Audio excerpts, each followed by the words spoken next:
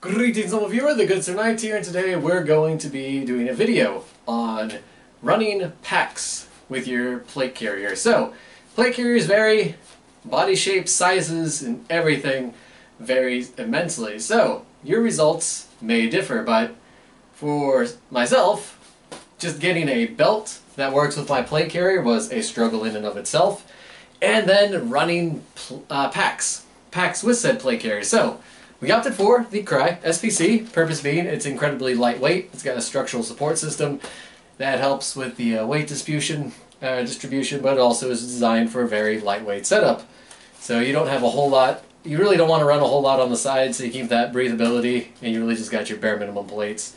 And whatever you're running up here in the magic corner, the magic front, and then the stuff on your belt is pretty standard. So, running packs can be a bit tricky, particularly if you're using older packs. So, there's 3 packs we got that we're going to be running with our kit today to kind of like get this video going. So before I get too carried away, I'm going to grab a few things. There are a few things I had to do to modify the packs to make them more successful. So, we'll start with the pack I'm going to be running the most, and that's going to be the TAG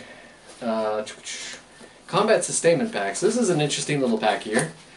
It's a bit dated, and as you can see, it's a very long pack, and we've done a few modifications to it. So this one is a bit of an older design. These have been around for a while, and as you might know, the Crye SPC, being designed to really just hold that plate, isn't as long or as crazy cumbersome as some of the older packs.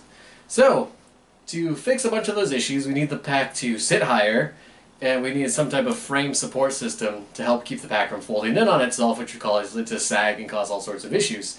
So, the way we address the, well I say we, but really the way I've addressed these issues, through dicking around with a lot of gear, is the first issue was that the pack straps that come with it were way too long. So we swapped them out with the Warrior Salt Systems straps that come with a little hydro carrier. Now these are great because they are stupid padded and mesh vented, so they're just more comfortable than they have any right to be. But they are a bit shorter, and that plays a large role in making sure that the pack sits up higher. Now to keep it from folding in on itself, you can see there's something rigid going on in there. There's something hard in the pack, and it's not what you think it is. So what we ended up getting was this little piece here. This is Greyman Tactical. I got this because I thought it'd be an interesting insert. It's not a perfect fit. These are designed for the Haley Strategic Flat Packs. But they come in a few different sizes. This one's 8 by 12.5. It basically is a little gray frame that looks like that. You can mount all sorts of cool kit stuff on there, but really, we just wanted some type of harder skeleton to hold the pack upright. We don't have any cutouts or anything inserted in there, so we're making do with what we have. So that frame ensures that the pack doesn't scrunch up and actually has somewhat of a degree of flushness to the back of the plate carrier. So if we take this and we throw this on, I do really love this bag, by the way. I've struggled with actually being able to use it, which is why I didn't want to get rid of it because it's a fantastic pack. But we're going to tighten those down there.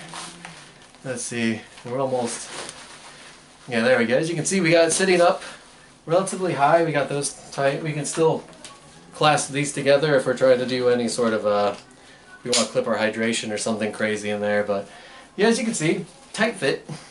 But we got the pack sitting up relatively high. Still got that little bit of shift because there's nothing in the middle of the compartment. But the big thing is we're not rubbing against our IFAK. Everything is well contained. We can get that little bit of the shoulder straps are a bit more padded than we'd expect or particularly like. But again, you've got the quick release buckles from that other strap, so if we need to get rid of this quick, fast, and in a hurry, it is entirely doable. So with all of that in mind, you throw in our rifle here, and as you can see, we can still sight in. You got the standard plate issue. That strap is a little bit in the way, but that's kind of to be expected. You're not going to have everything perfect the way you want it to. So if you're out patrolling or doing whatever and you run to some point of contact, you can still return fire, maneuver around, and do all the stuff you need to effectively do. And that's good. And you can still access your handgun and do all that cool stuff as well. So the pack isn't terribly in the way. It does add a little bit of weight, but there's very particular reasons why I want the pack on straps, so we can get access to it. So we can undo that real quick after we put our weapon down. I'm pretty sure we can do it with the weapon still on if we just sling it around our neck if we really want to. But yeah, so you might be asking yourself, what's the point? Well, we got 3 extra mags, we got our multi-tool, we got 3 pouches to fill with whatever we can desire with this main pack, presumably being roughly the size of a claymore, wink. And yeah, right now you might be asking, well, Goods Tonight, what do you got in there right now? And a whole lot of Nunya. Nah, I'm joking. Right now we really just got that frame and a bunch of miscellaneous stuff I'm not particularly using at the moment. But what I would probably do is fill up 1 pouch with medical, 1 pouch with extra food and snackies, and then this with whatever miscellaneous gear we might need. Again, claymores. Claymores are fun. We could probably get at least 1, maybe 2 in there, but everything we really want. And it's a comfy pack. So worst case scenario, you get to the end of the day and you've got yourself a very nice pillow. Probably don't sleep on a claymore, but you get the idea. So fantastic pack, and I'm glad they're still viable today. So that's the modifications we had to make sure we could still use it. It's super comfortable, and all it's really missing is a hydro. I have a bunch of the long reservoirs from Camelback, and I need to get a couple of short ones, because the short ones will actually fit in here, the long ones are just, well, too long. And I also got to do something. It's kind of a ghetto modification to have that frame in there, but it works. And if it's stupid but works, well.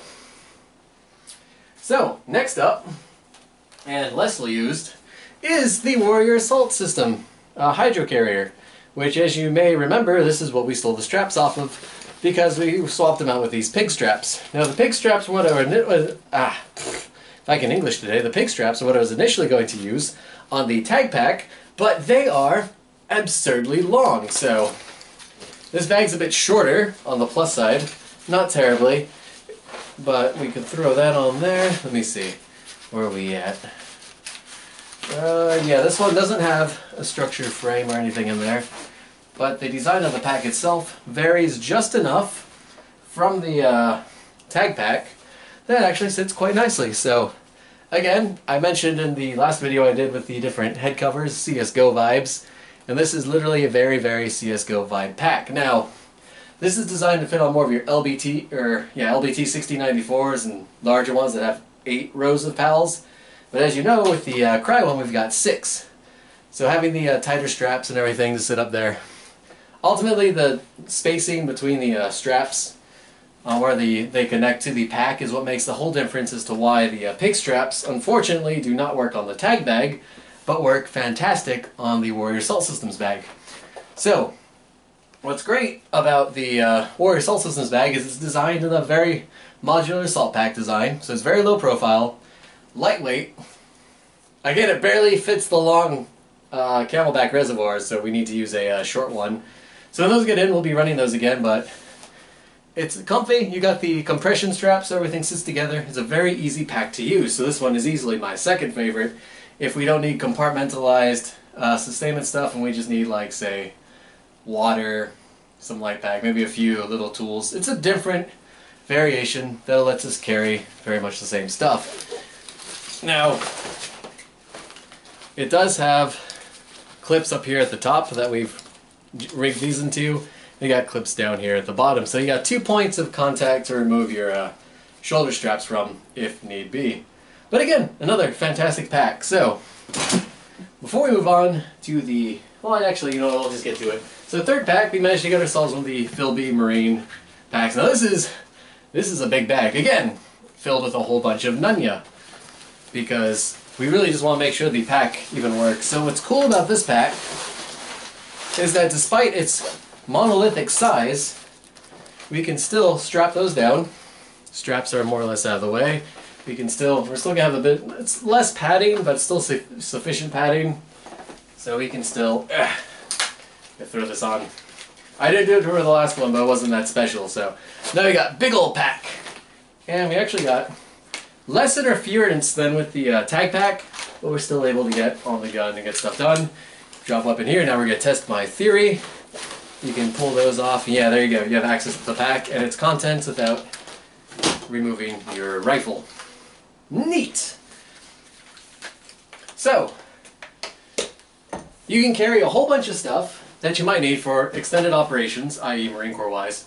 So you can have your Gore-Tex and a bunch of water and food and all the crazy, crazy stuff you might need in this pack. Now, this one, I'm pretty sure will hold a long... It might not, actually. I think they all need short camelbacks. Financial investments, but hydration is key. Like Camelback says, hydrate or die. And not a fan of being dead, so I guess we're going to be hydrating. Speaking of Camelback and hydration, look at my mandatory sipping. It's hot.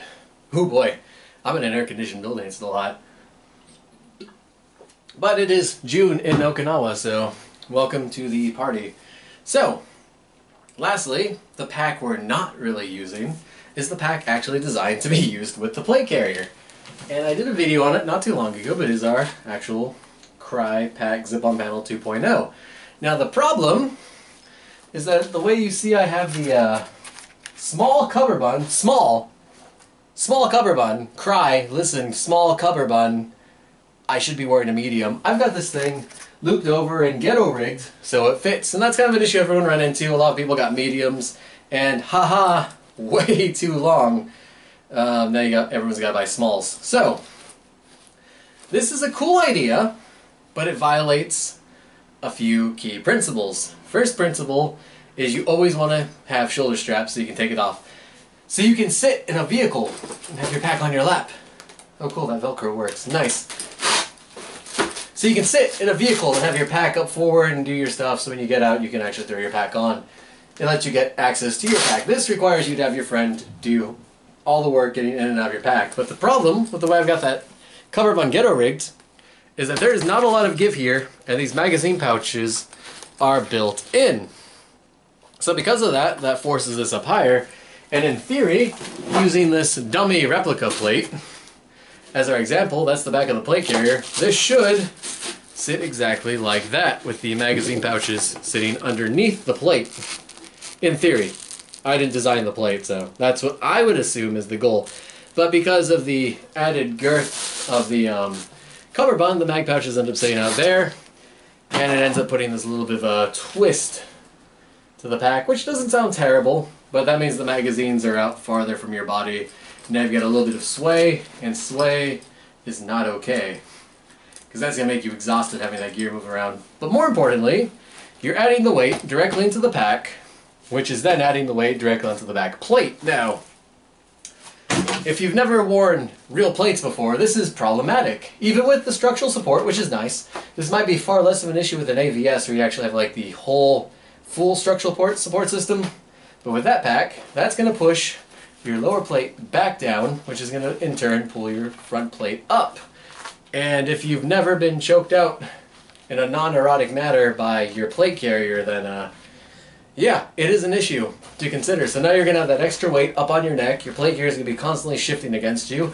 Whereas now I'm actually using the extra weight of the magazines and everything to pull the front plate down a bit more, because the back plate's more or less okay, and it keeps everything aligned on the structural cover bun. So you're not able to access anything. Anything you put in there is extra weight that's going to pull down on your back plate and in turn potentially choke you. And yeah, you can't access it. You want to be able to access your stuff. Not terribly often with the tag pack. Being able to take this on and off gives us access to our magazines, any tools that we might need, so you can throw this off real quick, get your stuff, throw it right back on, and be on the move. Or if you're going to be conducting stuff, you can stage it somewhere, and it's out of the way entirely. You now have less weight and stuff you're carrying, and particularly if you have a Camelback in there, then between donning and doffing your pack, you'll be able to drink a bunch of water and stay hydrated. With that one, all that extra water is going to also pull down, so that's like 3 liters of water is 3 kilograms, that's 6.6 pounds.